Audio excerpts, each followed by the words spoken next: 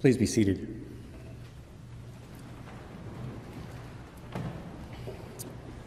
Well, once again, welcome to the 128th meeting of All Saints Parish. It is quite remarkable to think that for 128 years, this community has come together as the body of Christ for worship, for lifelong learning, and for community support. Now, I know that 128 years is a blip in the life of some churches. I mean, on the exterior wall out here, there's a stone that dates from the 11th century from Hereford Cathedral that was part of the Norman restoration of that place. And even by then, by the time the Normans got there, Hereford Cathedral had already been a place of worship for something like 3 times as long as our 128 years. So, a blip. On the other hand, 128 years is nothing to sneeze at. 128 years is 6,656 Sundays. Now, I know that Episcopalians like things the way they've always been, and 6,656 is an awful lot of iterations, but in truth, not one of those Sundays was identical to another. Sure, a lot was familiar. The structure of the service is similar, but that has changed from morning prayer to Eucharist. The readings change week to week, but they repeat over time.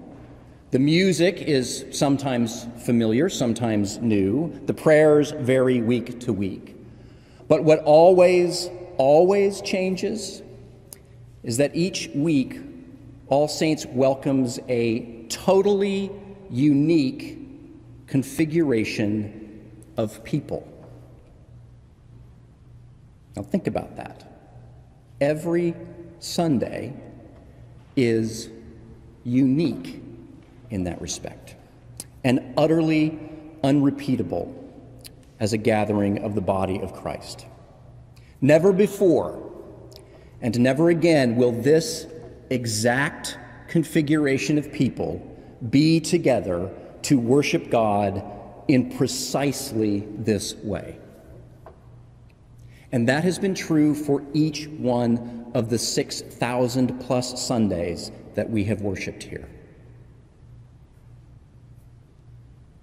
The individuals who gather here are different each week, but there are some common, constant factors in every gathering of the faithful.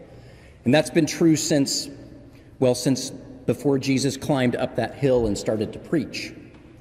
No matter which individuals are here, the body of Christ is always made up of certain types of people, like the poor in spirit. Are the poor in spirit here today? Of course they are. Don't worry, I won't call you out or make you stand up if that's you.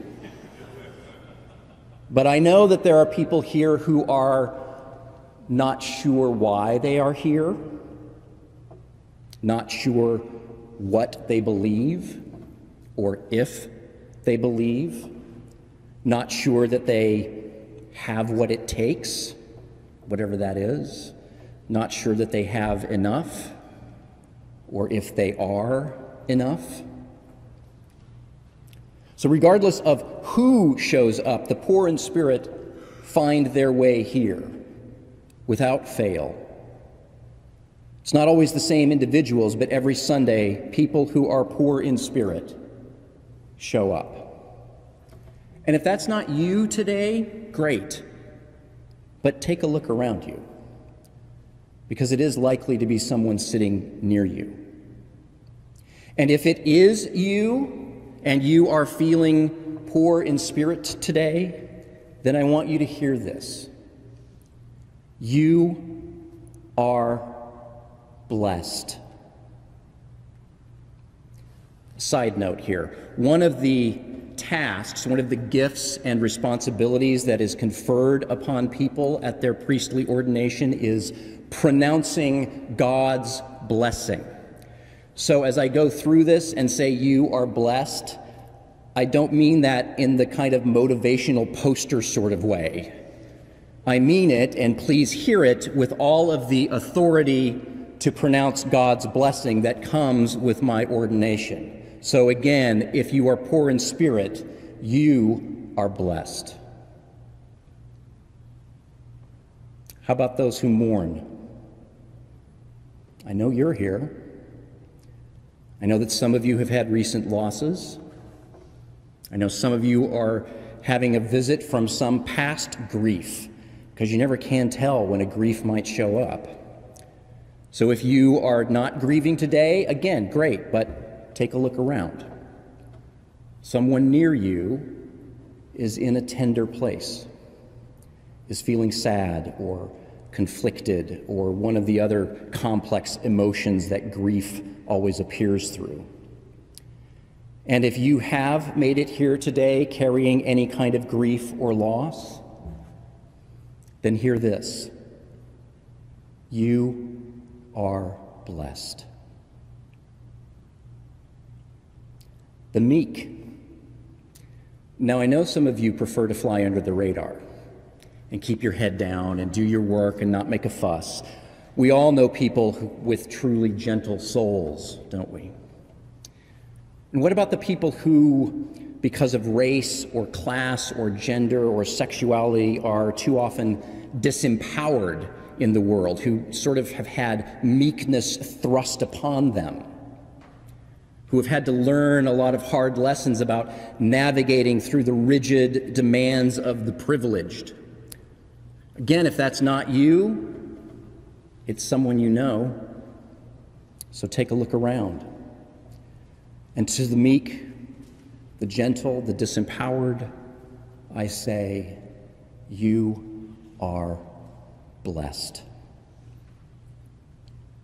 How about all who hunger and thirst for righteousness? I know that there are plenty of you here. You are blessed. The merciful, I also know that there's plenty of you here. You are blessed. The pure in heart, well, I guess that's really between you and God, but by your fruits, we do know who you are. And you are blessed. Peacemakers.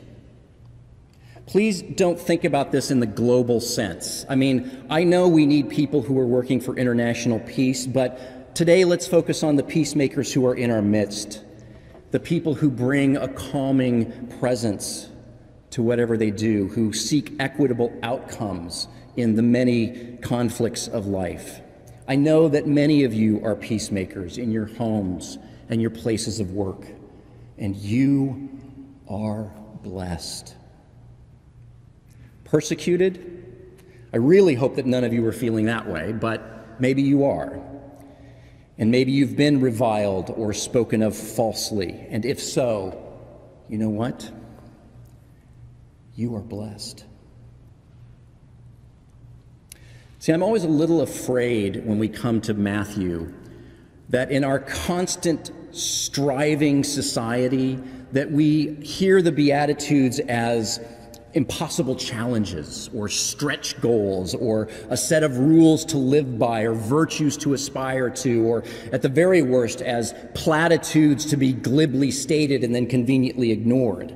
But today, I really want us all to hear them in their simplest form, as blessings. Nothing more and nothing less. Nadia Bolz-Weber once wondered about the Beatitudes, asking, what if Jesus wasn't setting up some 9-point program to a more perfect you? What if he was actually just blessing people, especially the people who never seem to receive blessings otherwise, the people who society doesn't seem to have much time for, people in pain, people who work for peace instead of profit, people who exercise mercy instead of vengeance. That's how I want us to hear these today. Because you are blessed when you practice humility, when you show up with your peaceful presence, when you open your heart to others, when you do justice and love mercy and walk humbly with everyone, especially with God. And I know that there are so many of you here who do that every single day. And I want you to know that God sees you, and that here in this unique configuration of historical events, this body of Christ blesses you. And that I am grateful to be with you in this community, learning and growing and ministering alongside of you. 128 years. We have an awful lot to celebrate. We have an awful lot to give thanks for. We also have challenges, which we will continue to face with faith and courage. And we have plenty of wonderful leaders here to guide us. Next Sunday, everything will be different and similar. We will be different and similar.